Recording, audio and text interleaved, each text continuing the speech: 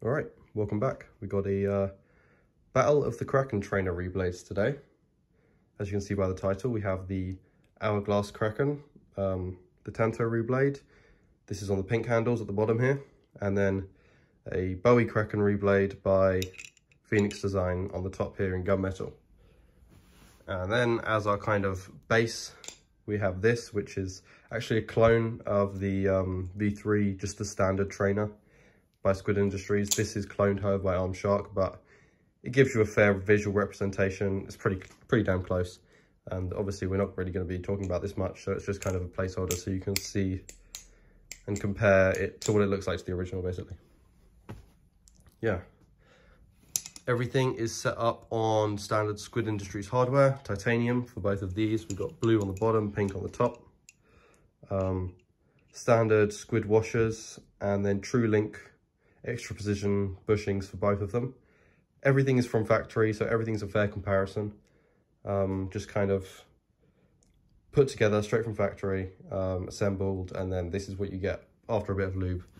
For lubricant, we've used some Carbon Honey Thick. My favorite, I think it's pretty much the best bathroom lubricant on the market at the moment, just in terms of sound. There's a few other good ones, but personally I like this. Those are kind of our test conditions, I guess. We're going to do 3 different categories. We're going to start off obviously with the differences in machining, differences in materials, and kind of the actual manufacturing processes. Then we'll do a little section on the sound and the tolerances, although this is only going to be short. And then we'll do flippability at the end, a little bit of aesthetics, you know, things you might want to consider. So yeah, let's get straight into it. I feel like the best way to do this is to just sit them down side by side and then list off how they're made, pros and cons of each. So let's get started. Over on this side, actually we'll start off with Hourglass, since they were the first to do this. These guys were the first to make a Kraken Trainer. It's pretty cool. Obviously there's a few imperfections. The way they do it is questionable in my opinion as a product designer, but we'll talk about that. They have, I think it's 440C stainless steel. It's been hardened. It's water jet cut. And it's then surface ground down to 0.125 of an inch, which is the standard thickness for most balisong blades. This is good. I mean, it's great for tolerance. It's great for cost. You can buy these things for about, I think it's about 120 US dollars. Correct me if I'm wrong, but I'm pretty sure they're 120 US dollars straight from Hourglass. Water jet cutting is not the best. Obviously I'm biased having built a CNC machine blade, but I'll talk about the downsides of that as well. Water jet cutting is not the best because it's extremely sharp. What you get around here is he's hand finished it a bit. Obviously the spine is rounded. That's hand done by him, by Hourglass himself. But when you get the blade, there are a lot of imperfections. You'll see, I don't know how well I can focus.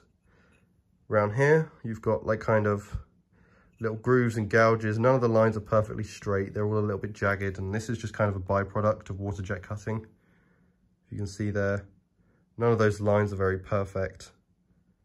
They're all a little bit jaggedy and not quite straight. And, you know, when you're on a budget, that's fine. But I feel like if you're spending an extra 120 US on top of already buying a Kraken, you kind of want it to be, you know, well made. And I'm not saying they're terribly made. They're good tolerances, they flip well. But it's just these little marks and scuffs and all over the blade here, you can see, from the surface grinding, and then also just the fact that the lines and general cutting is quite poor. You can see actually on the blade here, where this side's been cut down, you actually have an angle there. And same on the end, if it will focus well. Doesn't really want to focus. it's actually not cut straight in line like that. It's kind of at an angle like this, which is just, I found it kind of poor, which is why I didn't want to go with water jet cutting when I built my trainer blades, because I knew that Hourglass just wasn't enough for me. Really, they're not. When you compare them to something like what you would get from Squid, for instance, I know this is a clone, but it is damn close. You know, you've got all perfect lines. Everything's kind of been rounded on all the corners, so you have no sharp edges. You've got nothing that could possibly like cut you or nick you.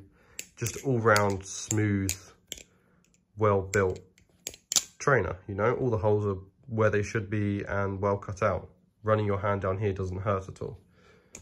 Whereas with the Hourglass blade, you'll find that, you know, the little nicks will drag on your skin and things like that. And you can see as well with the machining here, where it's been surface ground, it leaves these awful marks along the blade. So that's what I don't like about the Hourglass reblade. However, at the price, it's 120 US. Very cheap for a reblade. You know, you have some rep ones that go on the market for like 100 or 230, things like that. So for a reblade, extremely budget, but you know, you kind of see the signs of spending on a budget. For the Phoenix Design one, you use, well, it's a, I think 4140 alloy steel that's been hardened as well, and then surface ground similar to the Hourglass. But because it's CNC machined, all of your lines are perfect and they're all rounded and chamfered and things like that, so you've got no sharp edges. Everything's done to a very fine tolerance. Your surface grinding does leave marks, but they're a lot more uniform. You can see here, they're all done straight down the blade like that, and none of them are like, ignore the dirt around the pivots, that's oil.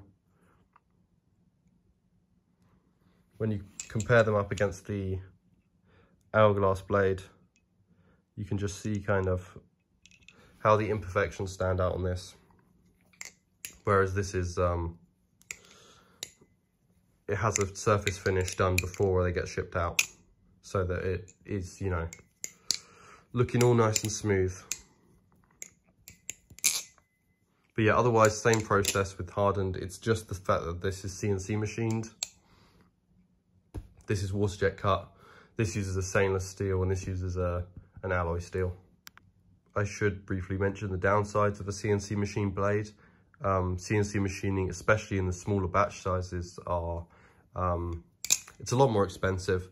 So you'll see these go up on the site for around about 135, 140 US dollars. So about 10, 15, no, 15, yeah, $15, $20 more than the Hourglass blade that you see over here. Batch size as well. These are only made to pre-order, so if you order one, you got to wait a month, then you'll get one, you know?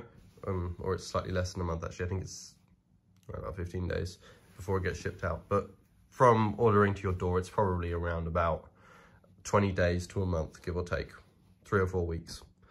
However, with the Hourglass, these are made and then sold in much bigger batch sizes. I mean, they probably only put up 20, 25 on the site at a time, but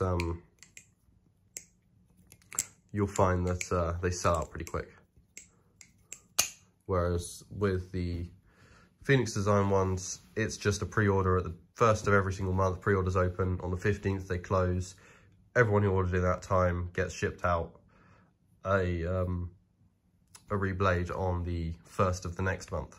So if you order it on the 1st of October, it'll get shipped out on the 1st of November. If you order on the 15th of October, it'll get shipped out on the 1st of November.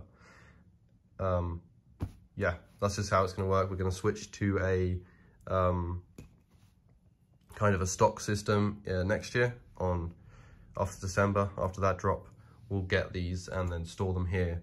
instead of actually making them to order. But yeah, costs wise, slightly more. Obviously that's for the better quality. You have to make little, I should know what they're called. Holders, like ways to hold the blade in the CNC machine. Whereas this is just cut out of a big sheet, this one. So yeah, there's a price difference, but that is, you know, offset by the quality difference, in my opinion. Obviously for others that might be different. But yeah, I did also want to announce that we're switching this to a actual stock with drops. Well, not with drops, sorry, it'll just be a stock on the store that you can buy. That will happen in January. But yeah, on to the next half. Now that we've done how they're made, let's talk about how they've been designed. So obviously, both have been designed with flipping in mind. You've got Hourglass over here is a very neutral, kind of quiet, muted experience. The Phoenix is a little more handle bias, but it's focused, you know, a lot of tip weight here, and so it's very momentum based, whereas this being neutral kind of is easier to maneuver, but doesn't quite have the same flow. I'll do some flipping with both so you can see. First up with Hourglass, and this was probably my favorite Kraken that I owned for a very long time, obviously until I built my own and I could customize it exactly to my preferences. When we talk about flipping, I can't say this is better than this because everyone's preference is different. It's kind of the point. And obviously I'll be biased if I do that because I built this one to be exactly my preference. But I can talk to you about how they flip and kind of what each one focuses on. So the Hourglass is very neutral. I'll insert a picture here of the balance of the two, like balancing on my finger like this. So there you go, that's that. You can see the Hourglass is ever so slightly more blades. Bounces ever so slightly more to the blade, and the Phoenix is ever so slightly towards the handles. So with Phoenix you have a slight handle bias, but with all this tip weight here, you can see all the cutouts here, and then obviously you have a lot more mass down the ends. That's kind of been done so that everything like your fans are really smooth and will go on forever without pulling. Things like choker fans as well, extremely smooth, backhand fans, all of that. You guys know it's my favorite move, so I had to make it very fannable, but I also kept the handle bias of the original Kraken Trainer and kind of tried to focus it to be like the Tanto Kraken. If anyone's ever flipped a V2.5 Tanto Kraken, that was kind of the goal in terms of balance and general weight distribution. But yeah, that's kind of what we were going for, and I feel like it's fairly close. When you flip a Kraken Tanto, it should be a relatively similar experience to this trainer here.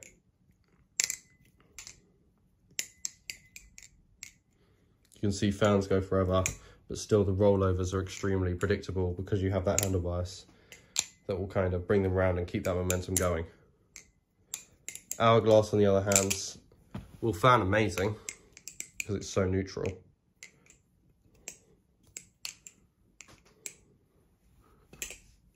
He says as he drops it, but I do find that the momentum lacks kind of in the more rollovers and Chaplin's tricks. Again, both flip very well, and it is down to preference, so you shouldn't make your decision based on that. I like both, but they are a different flipping experience.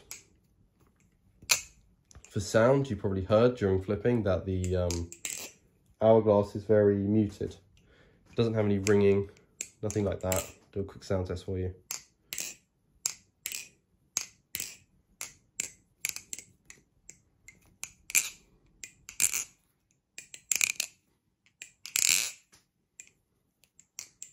It's quite quiet, but it does sound good. It has a lot of vibration.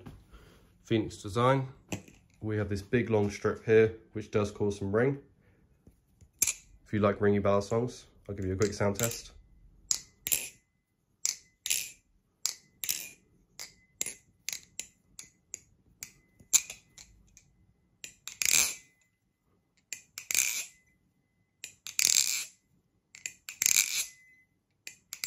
Can you hear the ring afterwards? It's quite similar to a real Kraken Trainer. Obviously, because the design is so inspired by the whole pattern of the original, you'll see that it sounds very similar to Flip. Speaking about aesthetics, obviously the Bowie's been designed based on the Tanto trainer that you can buy now.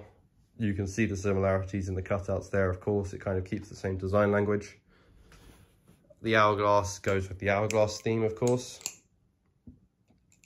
It's got the hourglasses in some other cutout patterns. They do offer an X one. It's a new one. It's got like an X in the middle, which I quite like. You know, if you can go check that out as well, then I would. If you don't like this design, then it's a pretty good looking one. Oh, that hurt. But yeah, that's kind of all the differences between the two, how they flip, what they're made out of. I will say, obviously I'm biased. I built this, but the quality, the machining quality, material quality, things like that, is better on the Phoenix. That was kind of the one thing I wanted to get out of building my own reblade, is just something that's more high quality and felt a bit more premium. Didn't feel like a downgrade from the actual trainer when you swap over. So that was my main goal with this. This, however, is a little more ringy, flips a little more handle bias, still fans all perfectly. I did make sure that, you know, nothing was compromised when we did make the cutout design for this. But if you do like a quiet ballad song, the Hourglass, probably the best bet, honestly. I will work on some muting stuff for this. You know how Zippy has his inserts. I'll work on something like that for this at some point, but yeah. I guess that's all the information I can give between the two. Hopefully fair comparison. Obviously, it's bound to be biased. But if you do want to buy one of these, links are in description as always. Go follow all the socials and stuff. Yeah, I'll be seeing you.